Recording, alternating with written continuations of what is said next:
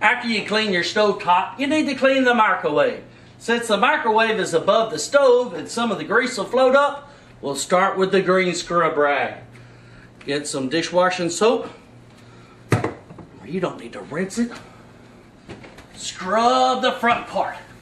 This will help dissolve the grease, if there is any. Guys, a helpful hint, the less you fry stuff, the less grease you got. And the easier it is to keep things clean. After you do that, you get your rinse cloth and you wipe it down.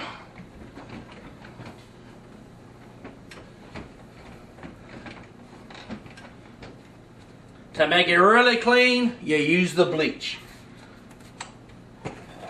Get your green scrub cloth. Wipe down that bleach. The bleach won't just make it clean, it'll make it clean. Scrub real good. Then go on the inside. Scrub the inside door with the bleach. Take out the rotating pan. Need some more bleach.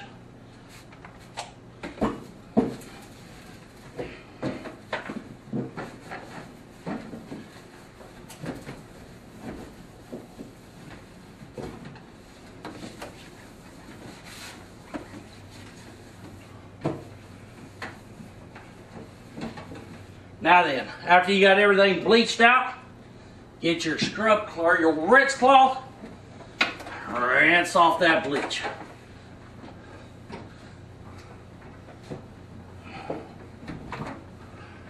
Guys, if you don't clean the inside of your microwave, it's kind of gross.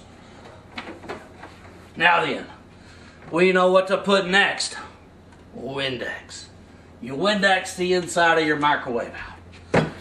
Remember to use Viva paper towels. 3 sheets will last you the whole kitchen. Woo! You can smell that ammonia D. Microwave saying, thank you, I'm clean. Now that we got the inside clean, get your outside clean. The Windex, not too much or it'll streak. Wipe down the index with your Viva paper towel. No streaks on this microwave.